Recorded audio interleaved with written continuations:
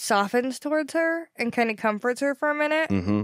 And at this point, Kaylin's just like, just kill me, Shota. I know you want to anyway, so just please do it. And tries to make one of the snakes bite her, but Shota waves them all away. Basically because that would undo her promise if one of the snakes bit her. Which is just kind of funny because she said that Kaylin had to sit there with the snakes on her this whole fucking time because she was worried about her trying to kill her before they left. But now she's saying that if that would have happened, that would have broken her promise. So was her plan to like wave the snakes away and she was just trying to like contain Kaylin and fuck with her brain? Like she wouldn't have actually killed her if she tried to move?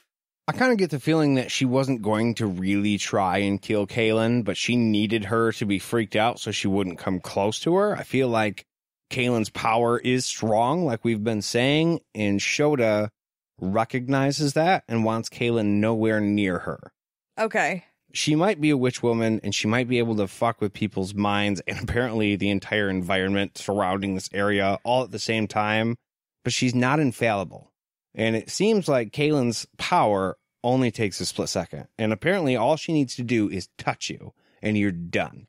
I still think it's kind of a dick move. Oh no, totally a dick move. Covered in the snakes and not just be like, hey, you stay sitting over there. All right. I'm not gonna kill you, but stay the fuck over there. Right. I mean, right. You wouldn't turn around right in front of her right now. You know what I mean? Yeah. She would have you in a heartbeat. So you need to keep her at an arm's length and keep her from thinking about doing anything rash. But Kaylin at this point begs Richard because Shota won't fucking do it. So she's like, Richard, please just fucking kill me. Take my knife out. And he's like, no, I'm not going to kill you. Duh. So she tries to do it to herself, and Richard grabs the knife from her and, like, holds her hand behind her. All like, no! Yeah, well, and that sends off the spider sense.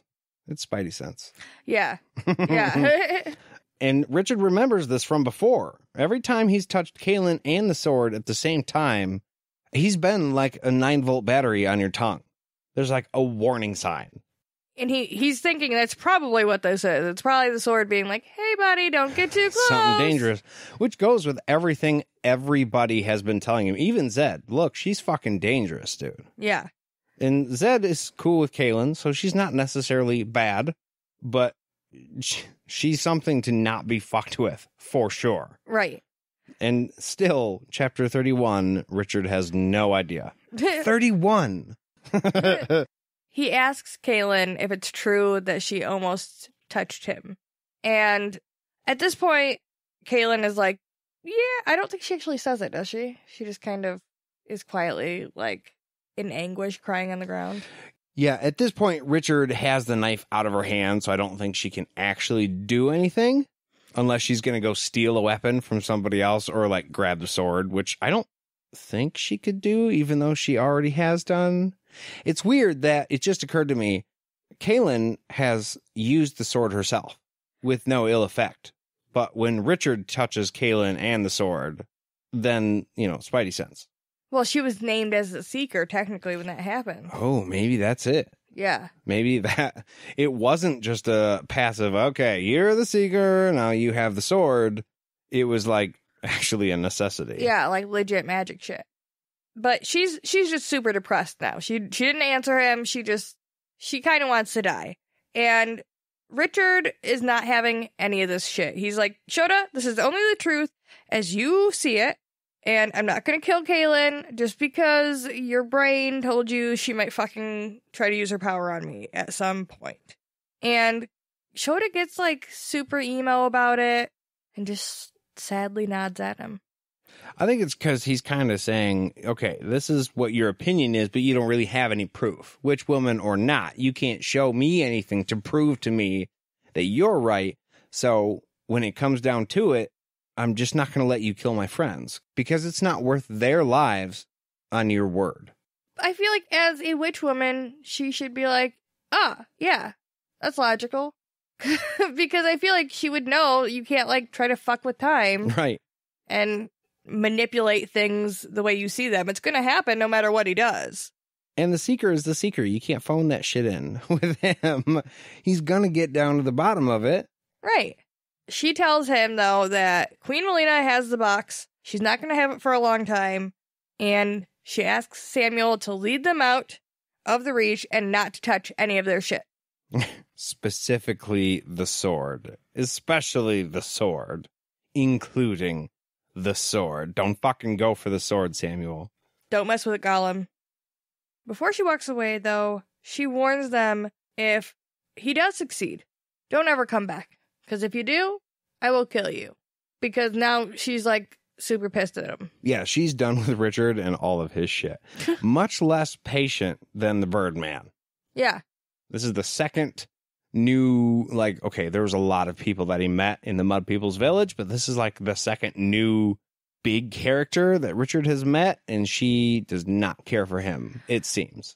So, does she... Did him a lot of favors, but she's still like, I don't want to see you again. Is she threatening him because she doesn't like people coming into her reach? Like, it's just like a, this is my home base, don't fucking mess around with me, don't come here type thing. I have to have this hard shell to where I'm not going to just be like, yeah, come back for a beer next time. Or... is it because she's mad that he didn't let her kill Kaylin? So even if he's right in not killing her and he does end up succeeding, she's like, I don't want to hear it because you didn't take my advice, asshole.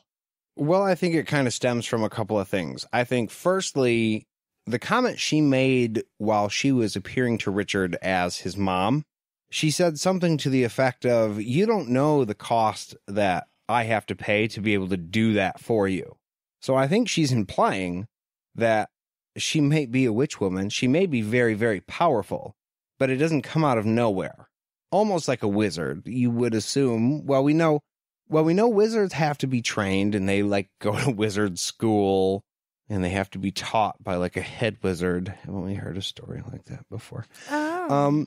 And so they have to put in a lot of time. But witch women, you don't know if it's like a school or if they have to give like a blood sacrifice to do some of this magic, and it doesn't say. So I'm just thinking that whatever she does, it comes at a pretty big cost to her, so for one, and then for two, Richard didn't heed it. So she had to do all of this shit for waste. Now she still gives him the advice that he needs at the end, but after she put forth this great effort and after Richard was like, yeah, I don't really care what your opinion is, or what you had to do to learn this stuff. And he never even asks her what it is she has to do. She just goes, you'll never understand the cost to me to be able to do this for you. And he isn't concerned at all. So I think all of those things tied together is kind of off-putting for Shota.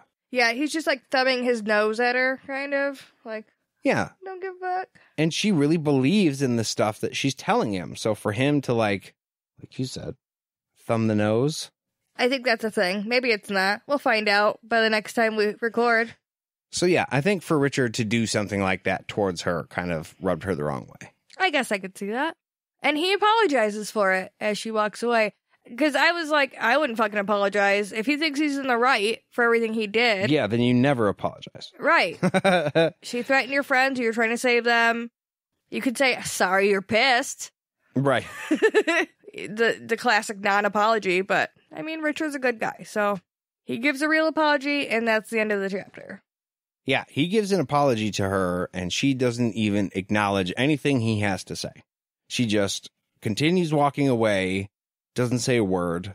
He can see a tear running down her cheek. Yeah, she's seriously upset. Maybe not seriously, but she's upset. For cereal. For cereal. Well, I think that does it for this chapter. If you guys enjoyed it, or if you wanted to let us know if we did miss something, shoot us an email at podcastatt@gmail.com. You can find us on Facebook by searching all the things. You can find us on Instagram at podcastatt. You can find us on Twitter at podcast_ATT. If you guys wanted to help this show grow, you can go to patreon.com/podcastatt and make a pledge. It would really help us out. We appreciate the hell out of it. Or you could do something like go to iTunes and give us a rating. Yeah, that would help us out a whole heck of a lot. Thank you guys for listening, and we'll see you real soon. Bye.